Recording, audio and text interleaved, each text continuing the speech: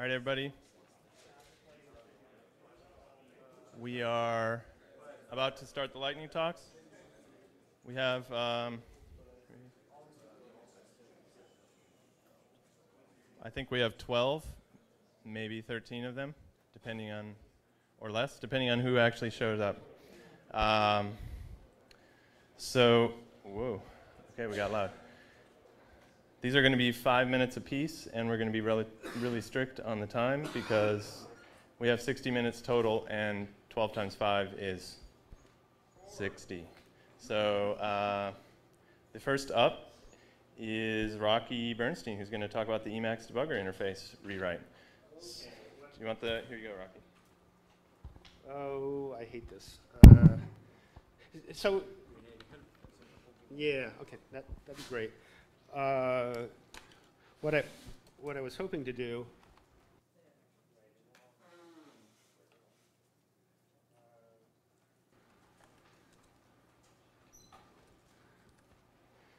Will that show?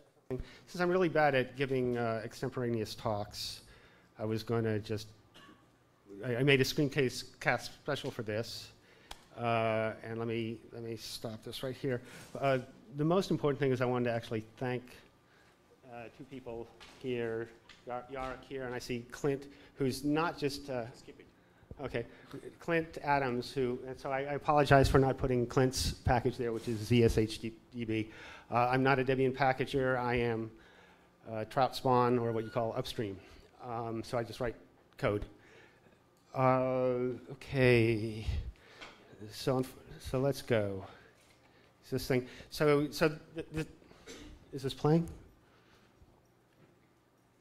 Can we see that that's playing? Press play. What? Press play, not pause. Pause it. This one? Out of the lower left. Yeah, roll it. Yeah, near there. Yeah. Is it going? Is it going? No, look behind you. Yeah, behind you. Yeah. Oh. This triangle. It's not on his screen, you see. It's making life difficult. Okay. Cool. Okay. Sorry.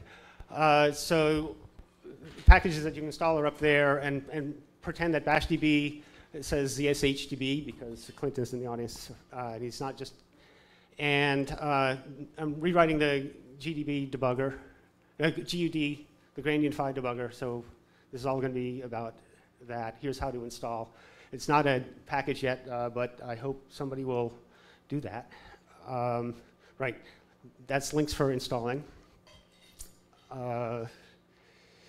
Okay, to load it, you do load library. So once you've installed it, which is kind of arduous, you do load library. So now you have access to a bunch of commands that start dbgr dash, and most of the commands start dbgr dash, but a couple debuggers don't start like that. And the one I'm going to show is the Python, a new Python debugger that I've been working on because I knew that there might be two Python people here, and I forgot about Clint. So you do that, metax pybdbgr, okay, and then this is a prior invocation, but the way it figures out the GCD 3.5, that's how it got that. But it'll look at the buffer. If your buffer is Python buffer, it'll use that. And then it'll look at other buffers in your Emacs, and it'll also look in files in the file system. Okay, so this is now what the interface looks like once you start. So there's on the top is a command buffer, and the bottom is a source code buffer. There's this little arrow here in both places that shows you the statement before which you're going to execute. Okay, and when you step, those two things get updated automatically. So they're up in the top. I'm typing step. Do it. I'm sorry, what? Okay, and so source code updated. There's this little gray thing that you might be able to see up there and there. And that's the prior location. And if I do another step, you'll see there's two levels of gray shading in the fringe area. And here you don't see it because the source is sort of up there off the screen. So, but you can move back and forth by hitting meta up arrow, and that's what I did here. And I think down at the bottom it even tells you, where you are in the history there.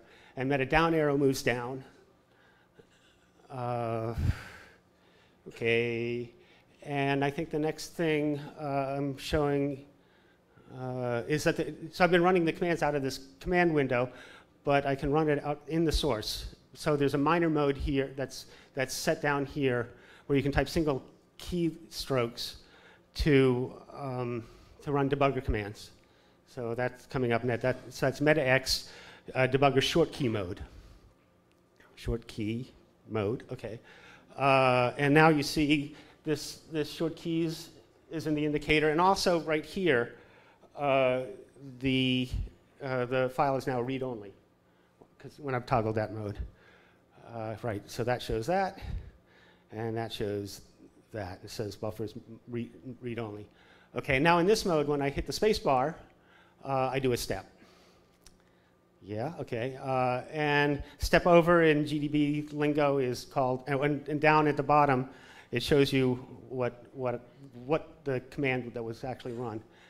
In GDB lingo, next is step over. Okay, and then the last thing here that I show is what a breakpoint, how to set a breakpoint. Do it.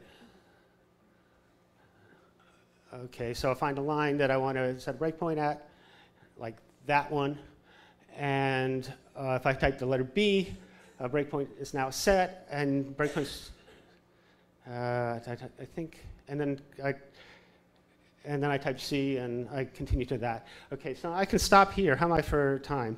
1 minute left. Okay, so in another minute, so most of the time in both Ruby and Python, you don't debug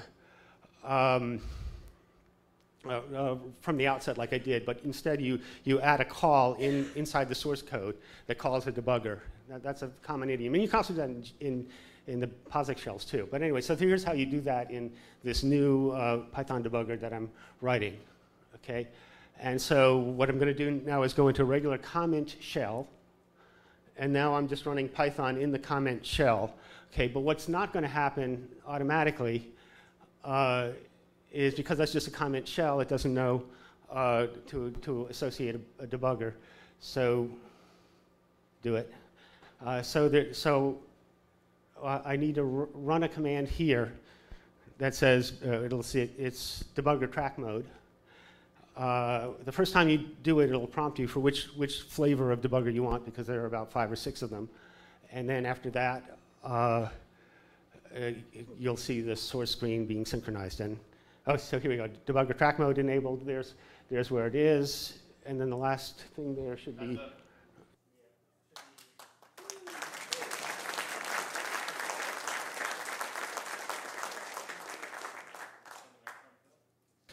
Hi there.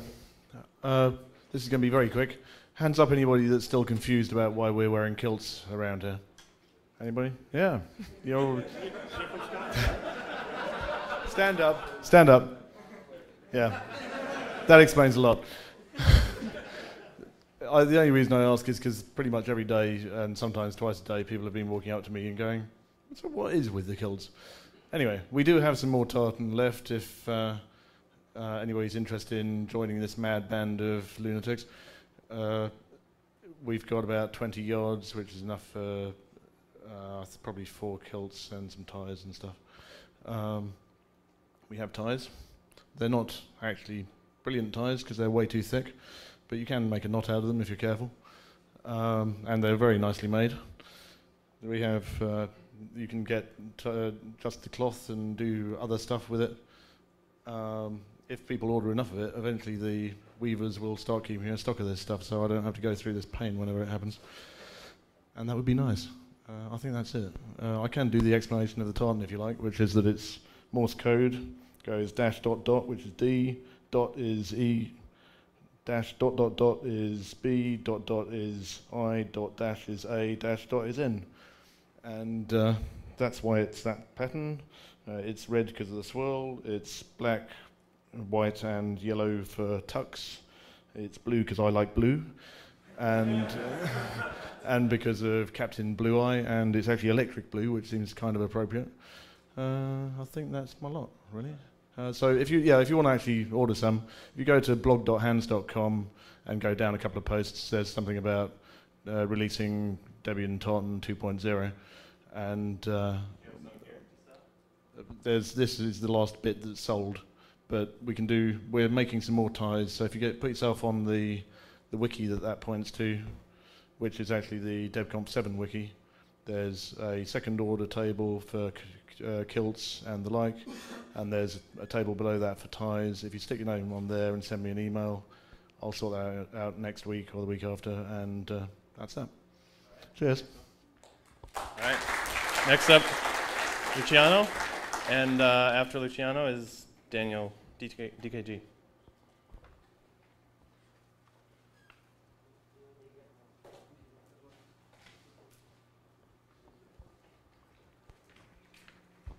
So my talk is about documenting internal workflows in an updatable way. I don't know even if updatable it's a word in English, but you understand me. It's a long title for a short talk. So let's say that you are in a team, no? You are new in a team. In my case, I'm new in the security team. And you just want to know about a deep detail or an obscure part of the process. So the people said you that you need to read the documentation. Yeah?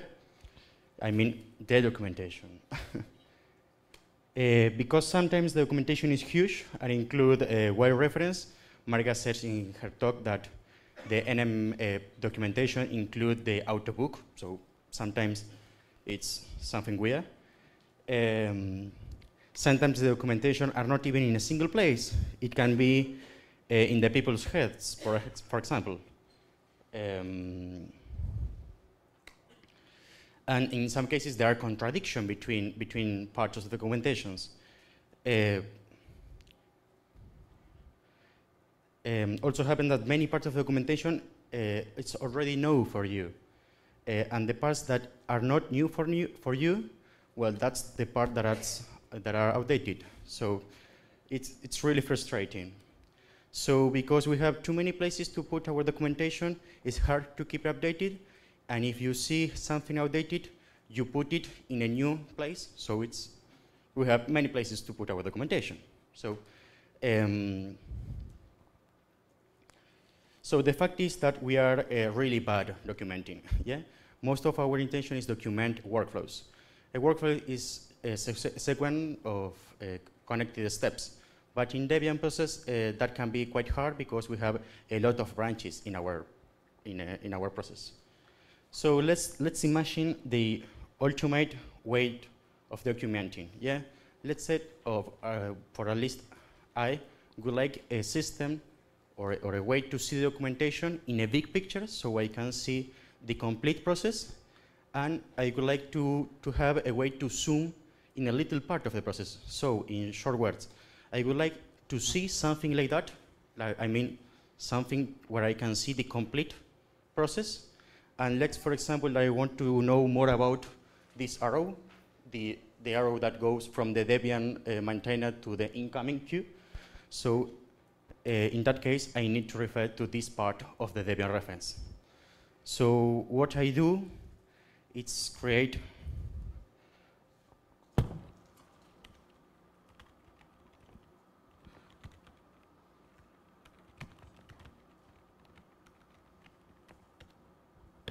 it's create this format of file. You know, it's a 822 style file. The control file, it has this style, which generates something like this. Yes, for example, this is one of the process of the security testing. So if I want to know more about how a mid-tray entry becomes a to-do item, I need just to click in the arrow, and then I have a micro documentation about this part. In this way, the big picture works as an index of little micro documents where can be a reference to other big documents if you want more detail. So we have only a single entry point to the complete documentation. The green arrows means that that these transitions are made by scripts, not by people. So if you see in the format, for example, list transitions, means refer to to-do list, are do it by a CVE puller script. Yeah? And that's a description. A description can be parsable in a Moin wiki format, so you can put fancy things. Yeah? The script maybe are 10 lines of Python, so you can have your idea to collaborate with it. So there is no time for your comments, so I put your comments for you. Yeah? So but I would like to know more opinions, so send me an email.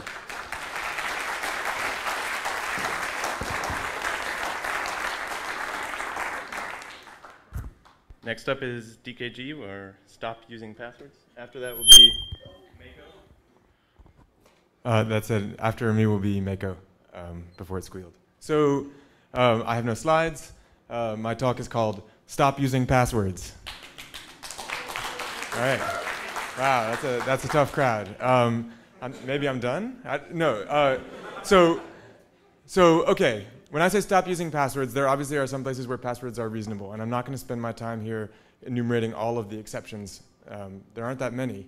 So I'm just going to give a brief example of the exceptions, and you can extrapolate from there. The exceptions are when you have physical control over the entire system that deals with the password itself. So that is, if you are directly logging into your laptop, which is on your lap, then that's a reasonable place to have a password. Anything other than where you have physical control is not a reasonable place and is an opportunity for a series of security flaws that we are all exposed to every day and that the rest of the network is even more exposed to. So we need to be advancing the state of the art in making sure that there are systems in place that do not use passwords, that do not force people to rely on passwords. So why is that? Passwords are designed for humans, and humans suck at them. Humans are really bad at remembering reasonably complex passwords. Machines are really good at generating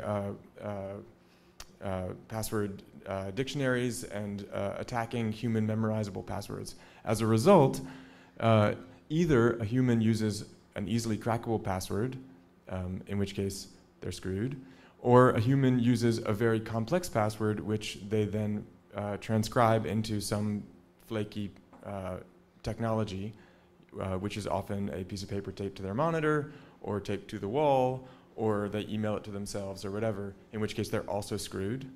Or they pick one password and they work really, really hard and they're very diligent and they've figured out what that secure password is, and then they use it everywhere because it's so secure. Right? Now that's a problem because passwords are replayable. And so even if you don't have the dictionary attack capability because the user has really worked at it and has really figured out how to remember this really strong password, they use it for a bunch of different services that they don't physically control, and any one of those services can take that password and impersonate them to any of those other services. So if you find yourself using a password in a situation where you do not have full physical control, something's wrong. So what do? You should let the person who maintains the service know that you would prefer to authenticate to that service using something other than a password. Work with the person or people who maintain that service to find a way to do that. Most of our technology that we have today, we actually are capable of doing authentication without passwords. As Debian or as Ubuntu developers, people tend to have OpenPGP keys. Those are available. There are other mechanisms that avoid typing your password into untrusted boxes. People also like to say, okay, well, we've got single sign-on, so that solves a bunch of the problems of the password scenario. But in reality, the replay problem is still present for single sign-on approaches with a very few exceptions. So for example, if you use a Kerberized domain, each individual host doesn't know the password of every user because it's all handed off to a domain controller. But if your users are using Kerberos to connect to one system, and then they get Kerberos tickets on that system by using kinit, they type their password into that system. If that system is compromised, their password is compromised. Now everything associated with them in that domain is compromised. Now I know that's not the way you're supposed to use Kerberos, but if you have your Kerberos setup configured that way, it's likely that people are using it like that. So I'm saying don't use passwords. I'm saying don't use passwords for sudo on remote machines. I know that there's some controversy about how should we get elevated privileges. What's the best way to do that? If you use passwords for sudo on remote machines, What you are asking for is you are asking for someone to install a keylogger in a compromised account and capture that password. If those passwords are all different, you're asking for your users to keep some sort of crufty database of passwords around, maybe in a text file on their hard drive. 1 minute. All right.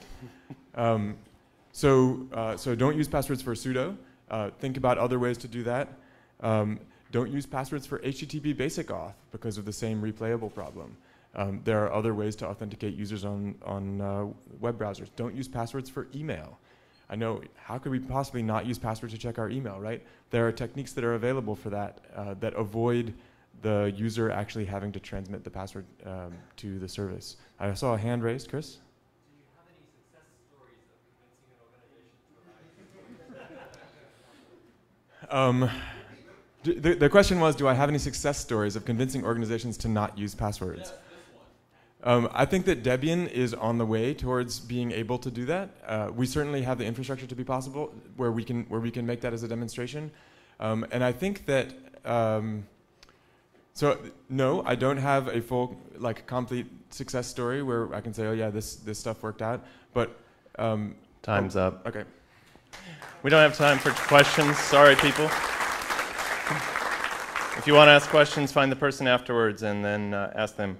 Mako's not going to be next. Actually, if Jamie Rollins, if you're ready, can you do it now? Can you give me your name one more time? Jamie Rollins is going to do a lightning talk on Run It, and his name, who just spoke, was DKG or Daniel.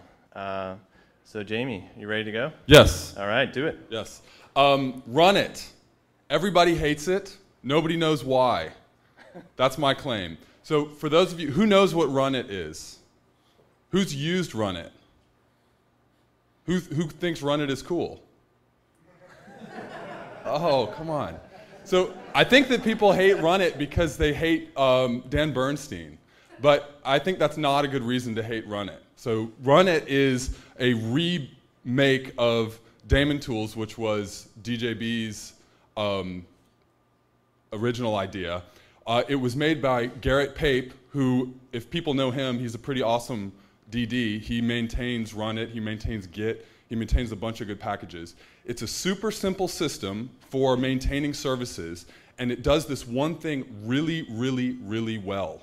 So it's a little bit weird to configure because it's not configured in the way that people are used to configuring things, but once you get over that hurdle of configuring services to run under Run It, it is really, really great. It makes making a service really easy because all you need to do is have your service run in the foreground and put its log to standard out. Everything else is handled by Run It. Starting the service, stopping the service, restarting the service, logging, log rotation, everything is handled by Run It. So it's a good thing to use. I would like to encourage more people in Debian to think about using it and in ways that we can enable people to use it easily. One thing I would suggest is if package maintainers will allow people to contribute Run It service directories for their services. It is really easy to write a service directory for pretty much any service you can think of that hasn't been corrupted by sysvinit, or sys5init, or however you call it. So most services just require a simple 3 or 4 line script to run under Run It. And it makes running the service really easy. I maintain multiple machines where Run It is init is process number 1, and they run impeccably well. And they're really easy to monitor, they're really easy to administer. The Run It process spawns the child process, which is the service.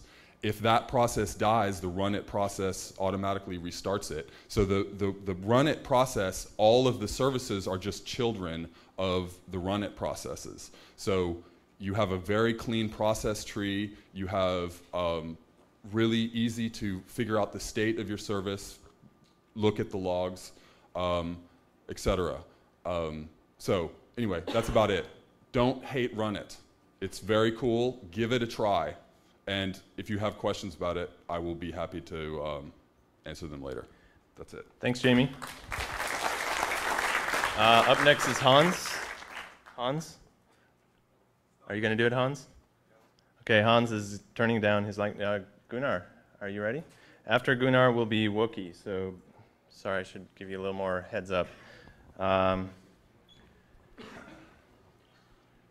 Okay, so, well, this is a very easy and fast thing. We as the keyring masters are trying to encourage people to start. Well, we just finished getting rid of the old PGP keys, and yeah.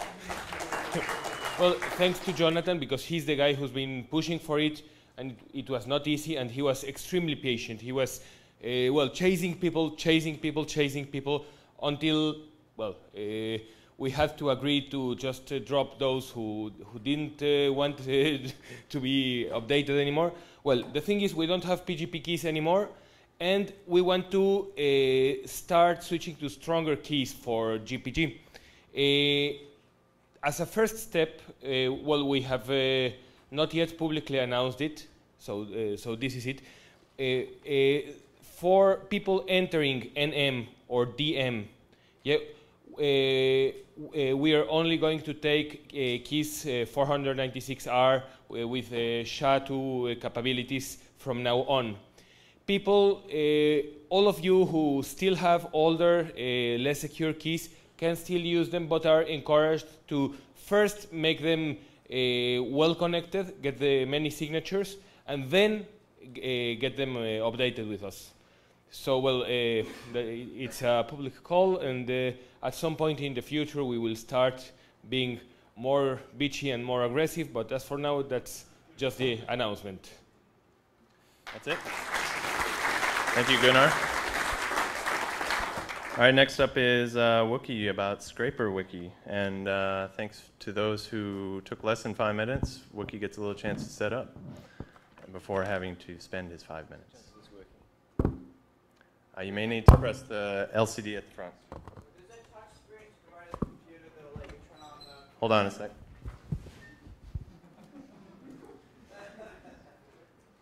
was working a minute ago. Oh, It's coming.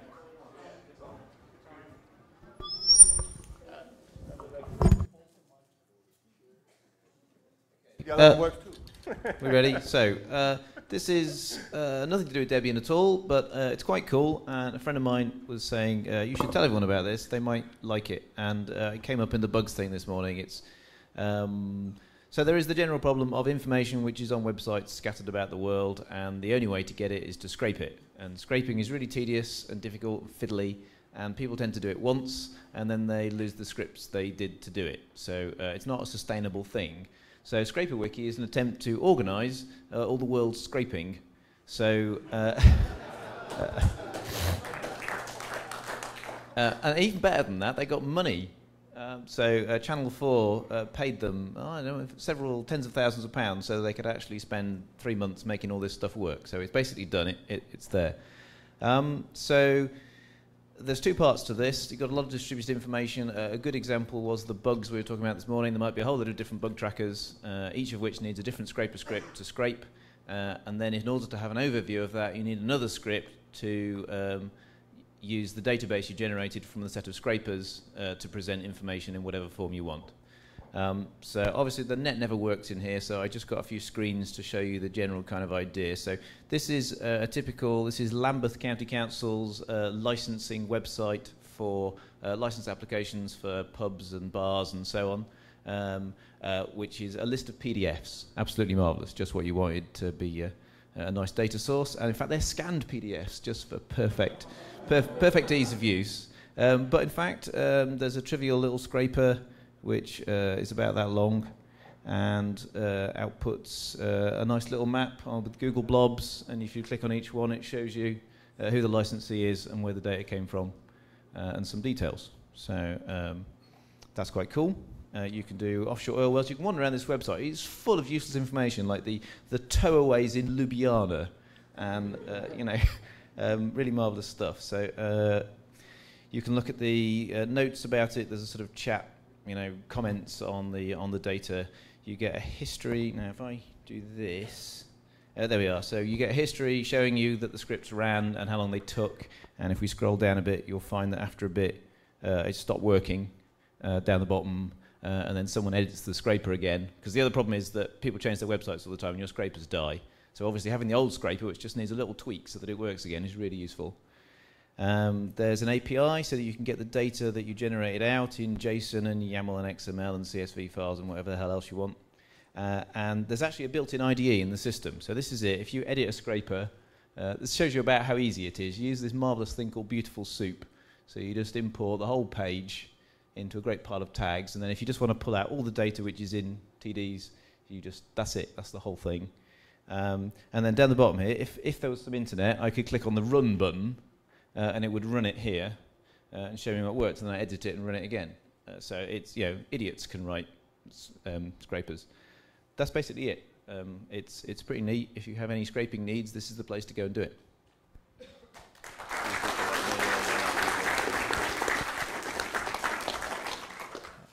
Thanks, Wookie. Up next is Christian Perrier, who will be speaking about cheese and wine over the years.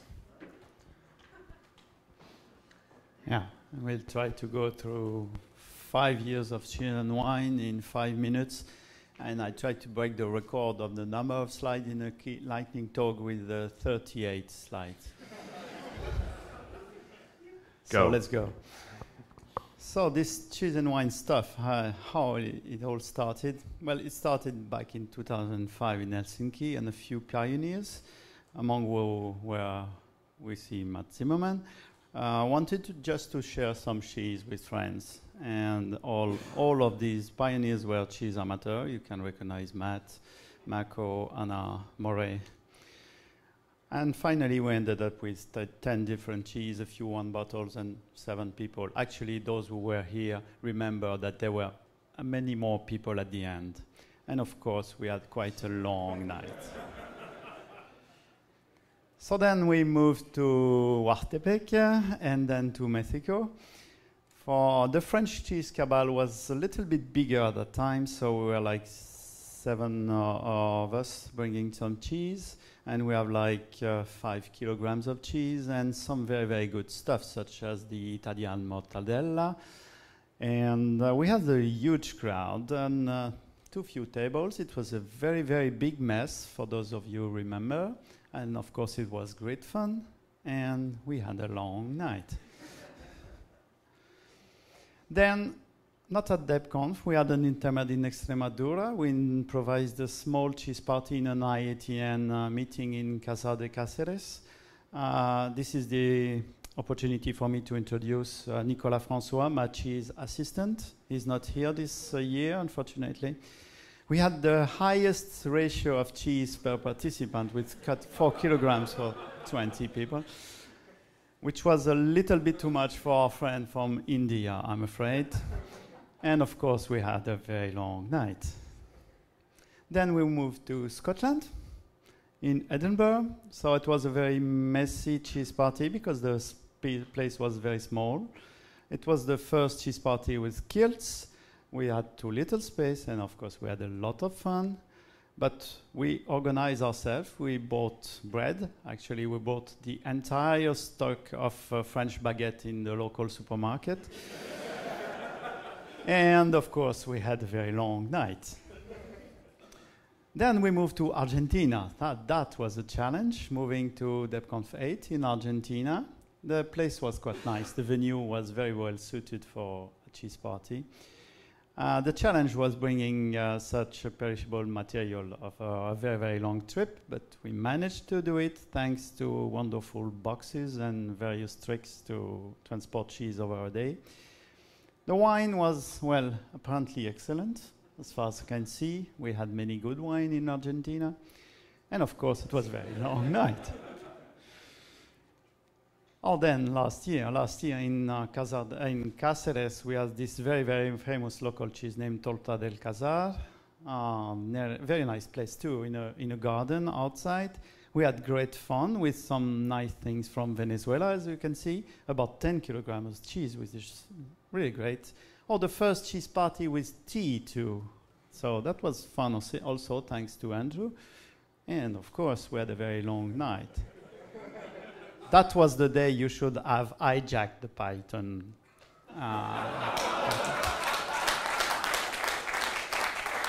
So the challenge this year was to answer this question: how cheese and USA fit together.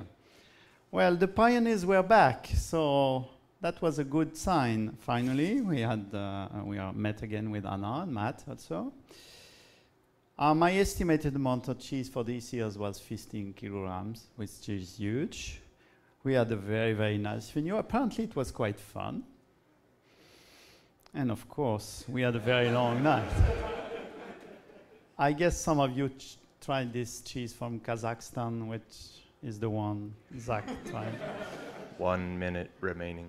And of course, the challenge now is to see you in Banja Luka, have some good cheese over there. And if you need to buy some good cheese, I suggest you try running this command line on your current laptop. That should give you good hints for good cheese. And I hope you enjoyed these cheese parties. Thank you.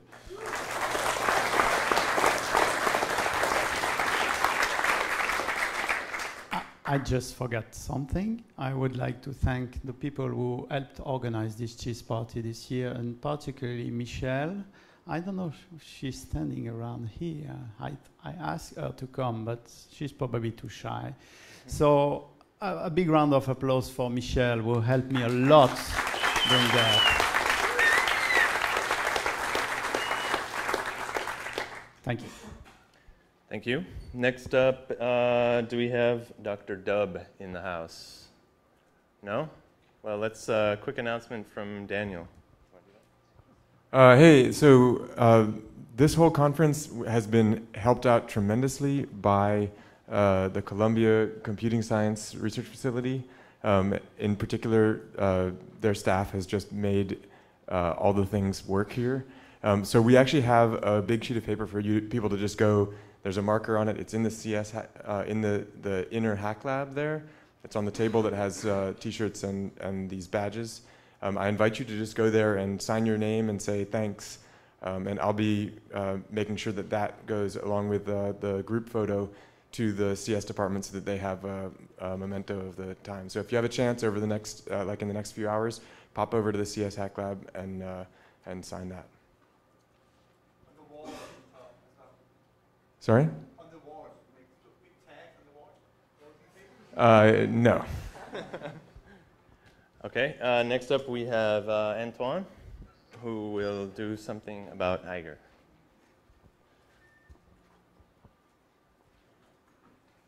Do you need slides? I don't have any slides prepared, but I have a computer to do a demo that will probably fail. Can we do that? In 5 minutes, you will have it set up. Right, okay. So I'm just going to talk about it. Basically, we can try to set it up while I talk, but I'm not sure it's really relevant. Basically, the Eager project, what it is, it's a Drupal website to manage a bunch of Drupals right now. That's the first objective. The reason why I'm talking about this right now is that we have another objective for the Eager project, which is to go beyond that, because basically hosting Drupals with Drupals is what we call, being an application service provider or software as a service or whatever. For us, that's only a small step of what we want to do with the project. In the long term, we want to rewrite our current hosting control panel software with it. So that means email support, Jabber, SIP connections, whatever. And the reason why I bring this up here is that we've been talking about Freedom Box for a week, and one of the things that's missing right now in the stack is the glue to, connect Asterisk and Jabber and email and all this stuff together. And in my mind, Eager is probably the right project for that, because first, it's based on an existing CMS, so there's already a lot of work done. We don't need to rewrite user management and all this stuff. It's already all in place. Second, there's a huge community behind Eager, because there's a huge community behind Drupal. Drupal is probably one of the most popular free software CMS out there. And San Francisco, about 6 months ago, there were 4,000 people at DrupalCon, so it's really huge. There's about 4,000 modules, and there happens to be a Facebook module in there also if you want to try it out. I will never play with that crap, but some people like that. What else is there? Yeah, so right now we have basically Drupal support. That's the first focus of the project. So we can, install Drupals. You can automatically maintain them, upgrade them, so that people don't have to do upgrades themselves. So people are secure. We support multiple servers too, so you can have your development environment and migrate your sites to production servers, or have multiple servers organized in a cluster for load balancing purposes. We support the Apache web server, but also Nginx. We have DNS support that's underway, I'm supposed to be doing right now. So it's almost ready. So that means bind support, but also DNS mask. And we also have MySQL support. And all this is abstracted through 2 layers. So we have the Drupal front end, which is all modular, a bunch of modules that talks to a separate backend. And instead of giving all permissions to the web server so that you can write files and all this stuff, we keep privilege separation so that there's a Unix user, an eager Unix user that's separate from the web server that does the privilege operations like writing the Apache configurations files, writing the bind configuration files, and restarting the daemons, doing all this stuff. So for me, it's an ideal target for the Freedom Box. And the other reason why I mention it here is that I need help in packaging this thing. I am the maintainer of the Drush package, which is the Drupal shell, which is a command line interface for Drupal, which you can use to install modules and do stuff like that. That was the easy part. Eager is based on Drush, so that's the command line. The backend part of Eager is based on Drush. The stack above that is a bit more complicated because I need to package Drupal, which is already packaged for Debian, but it's not exactly the same thing. Anyways, I need basically to be able to install a bunch of Drupals, because the way we do upgrades in Eager is that we copy a site over, then upgrade it so we can roll back, which means that you have multiple copies of the source code. 1 minute remaining. All right. And as per Debian policy, I think it's kind of voodoo forbidden to do things like copies of source code, so I would welcome any input on that. Unfortunately, the maintainer of the Drupal project, the Drupal package, is not here at the conference, but if anybody has ideas on how to resolve that, I'd be really happy to help. And if there are any questions regarding the Eager project, you can come and see me after or right now. How do you spell it? I-G-O-R? So I call it Eager. I pronounce it Eager. There are various pronunciations out there. In French, I call it Agir, but it's A-E-G-I-R. A-E-G-I-R. It's the Norse god of oceans, because Drupal is a drop of water, and it's the... Next up, we have Pablo, Dr. Dub, and do you need any slides? No. Okay. Grab the microphone from Antoine. Thanks, Antoine. After Dr. Dub, we will have Mako. Hello. So this is a project we will be starting next year with a colleague of mine in Argentina. The idea is work a little bit in automatic reverse engineering. So if you are an expert in automatic reverse engineer, come help us, because we are experts on natural language processing. So imagine you get people who know computational linguistics and try to do reverse engineer for device drivers, and it's all going to end up in tears. But the idea we want to try to explore is, in clean room reverse engineer, you have 2 teams of people. In clean room reverse engineer refer to the fact that you want to build a device driver out of a proprietary driver without claiming that you have disassembled and copied the binary code that is inside the device driver. So to do that, you assemble 2 teams of people that they don't spend time together in the same computers, but they communicate through documentation. So the first team has access to the binary driver and runs proprietary operating systems. Ouch. And then look how the driver behaves, run sniffers over the stream between the driver and the card, and then write a whole specification about how this particular piece of hardware is supposed to behave, and state machines, etc. So we want to automate that part. My field of expertise is natural language generation. That means having computers to automatically write text. And my friend works on grammar induction that might help for this stuff. But if you have use cases, if you have some device that you would like to use under Debian, ping me on IRC. I'm Dr. Dab there. And the other thing is that last night I was reading a paper on this stuff that was published this year from Switzerland. If you want to read something about that, that paper is really fascinating. They wrote something that automatically reverse engineer device driver for network cards is RevNIC. You just search on Google REVNIC. What they do is they run a Windows instance in a VM, heavily modified VM, and they have no hardware on the VM. They just trap all the accesses to the hardware, and they build a whole symbolic representation, and from there they produce C code. Of course, that's not clean room reverse engineer. That's akin to disassembling it. But there seems to be a fair amount of progress on this stuff. And last but not least, people who came to my talk know I will be teaching a natural language processing online course for free software contributors. If you are interested, look for me in IRC. I'm hoping to start around October. And I'm, choose 3 people. So far I have 1. And even with 1, I most probably teach it anyway. So thank you very much. Thank you, Pablo. Big hand. Mako is next. He's giving his lightning talk.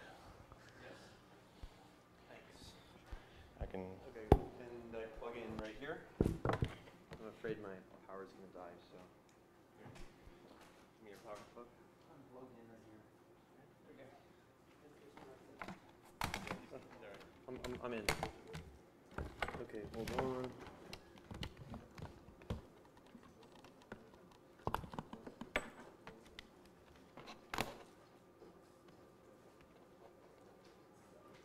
Am I on? No, hold on. It should be. All right. Should be good. Is it on? Is it twice as big? Yeah. Okay. Okay. Let's see. All right. So I'm going to talk a little bit about lightning. So as anyone here knows who's been in a lightning storm, lightning is just sort of atmospheric discharge of electricity, often accompanied by thunder. Very quick, travels at 60,000 meters per second, and very hot, over 30,000 degrees Celsius. Now, there's a little picture of lightning up here, which people should know. So it turns out that a lot of people want to take pictures of lightning, and that it's a little bit hard to do for a few reasons. One is that it's kind of hard to predict when lightning's going to happen. We may know that lightning will happen in a very short period of time. Like tonight, there'll be a lot of lightning, but we don't know exactly when. It also gets over and done pretty quickly. And the other problem is that if we take a camera out there to do it, it tends to rain a lot with lightning, and the cameras tend to get wet.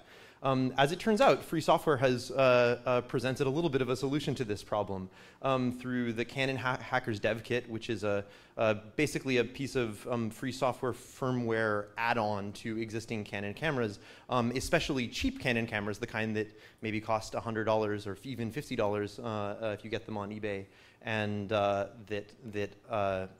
we don't mind when they get wet, because we can always just get a new one. There are basically 2 ways that people have been taking photographs of lightning using CHDK. The first way was sort of a simple wait and hope method.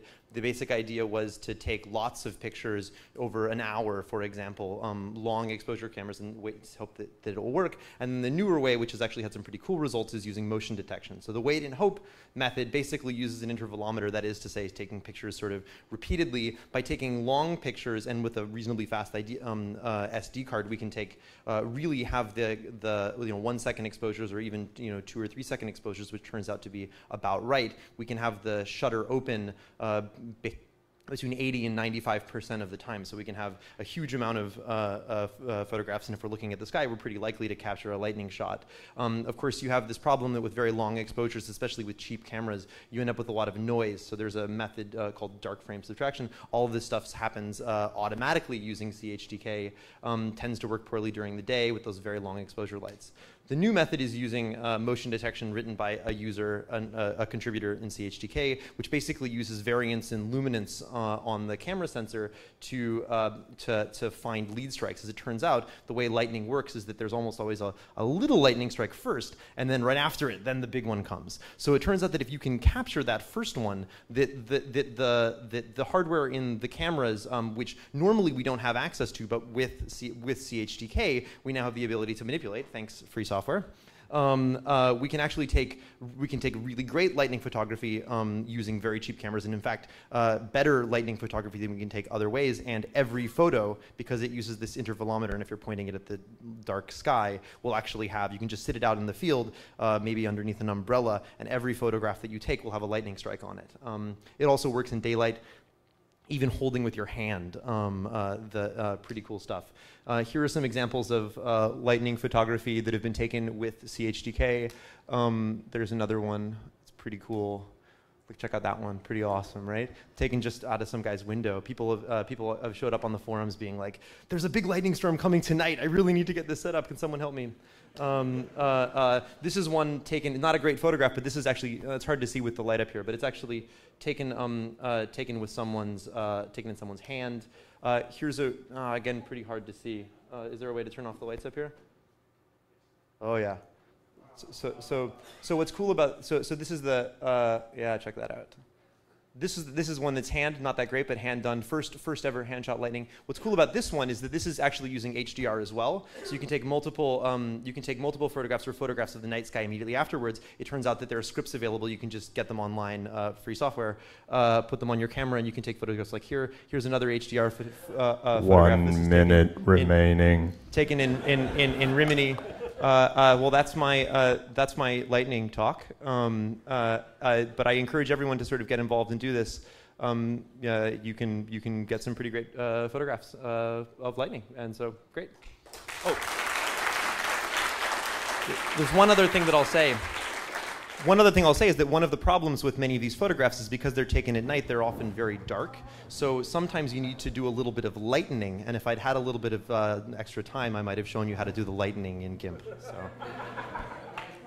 Thank you, Mako. Mako is, not only was his talk about lightning at a lightning talk, and it was actually 5 minutes long, but he also made all his slides in about 5 minutes in the hallway. So he's like meta Mako. If someone can grab the lights, maybe. Next is going to be Jaldar.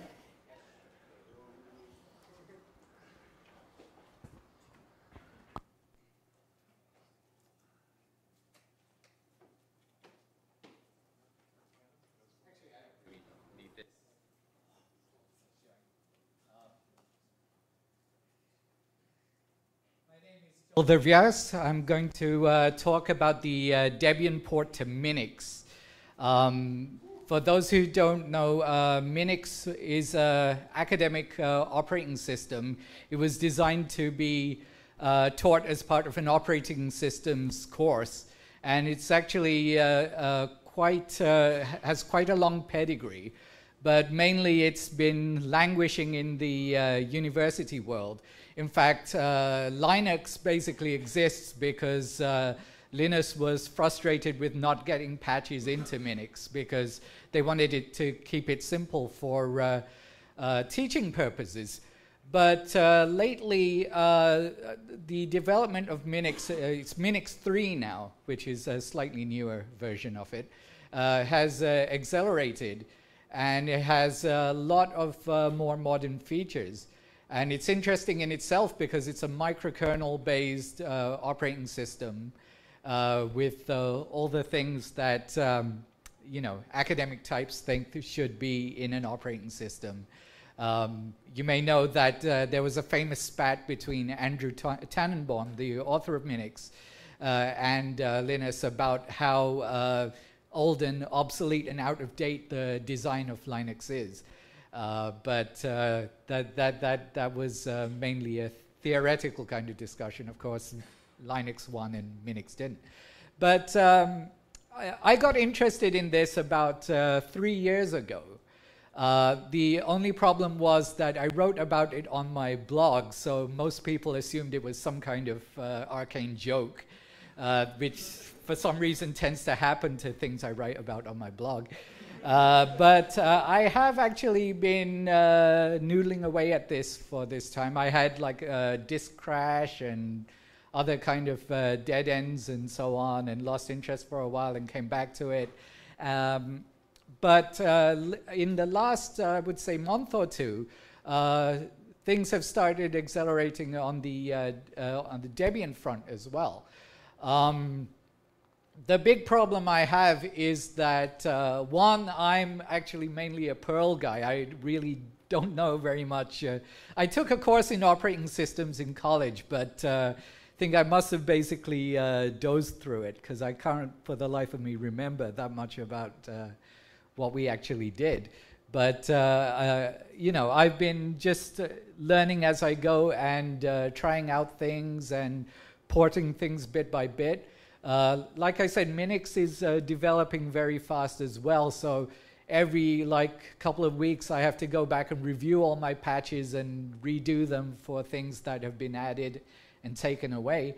Mainly I just wanted to say what the status is so far. I was actually hoping to have dpackage working and debs built during DebConf. You can actually run dpackage right now, but it will immediately segfault. So it's not entirely usable right now. Is there? Well, GDB also has not been ported, or strace, or anything beyond like sticking printfs in the code everywhere, which is how I've been debugging things so far.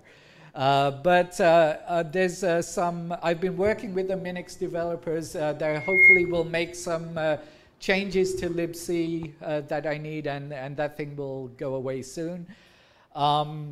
I am going to work next on porting the latest bin utils, GCC, and so on to get them up to squeeze versions.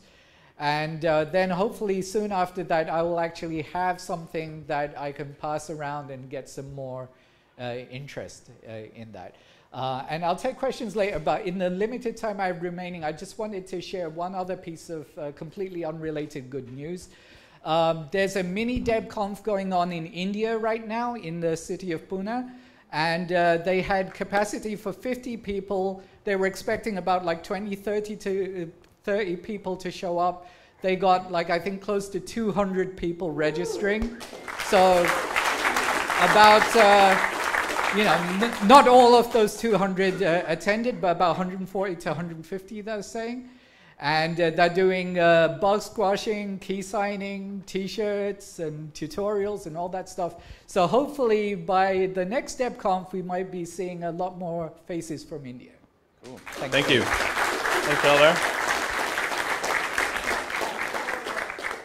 Just one last thing. Karthik Mistry, who's a Debian developer, was the organizer, and I'm sure he'll be blogging more details about that. Right. Thank you, Jalder.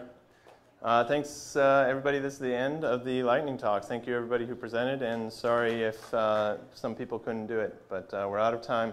We're going to have about, well, a big round of applause for everybody who did a lightning talk.